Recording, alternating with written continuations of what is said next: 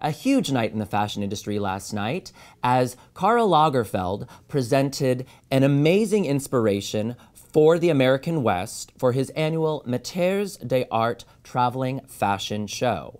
It was held last night in Dallas. Chanel turned one of the halls at Fair Park Dallas Art Deco exhibition venue into a barn for the night. Complete with the hay-scattered runway, models in Western-style hats and boots wore outfits adorned with fringe, leather, and feathers. The final model was dressed in an all-white ensemble that included fringe pants and a floor-grazing feather headdress. Lagerfeld said after the show, here, featured with socialite and philanthropist Lynn Wyatt, that he was inspired by the idea of the old Texas, even before the Civil War. He noted that his cowboys were not typical cowboys. They were transposed, very sophisticated. Many of the outfits included Native American-inspired prints, with most of the models wearing a single feather in their hair. Denim also made frequent appearances on the runway.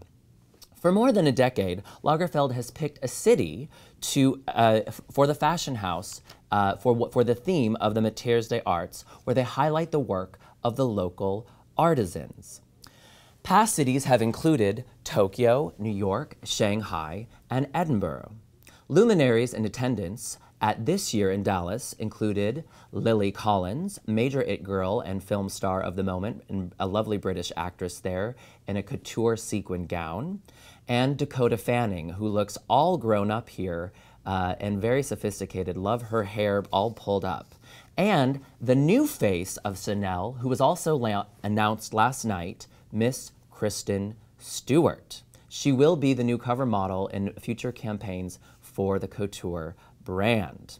And we also see her here hanging out with Dakota Fanning in a car there as one of the pictures that was available for them. Very, very fun. Well, this is very important because it's not just fashion news, it's actually fashion history. When Coco Chanel, after World War II, reopened her fashion house, she actually wasn't embraced by the French. It was only when she came to America and teamed up with Neiman Marcus where she was actually re-embraced by the Americans and her couture brand thrived.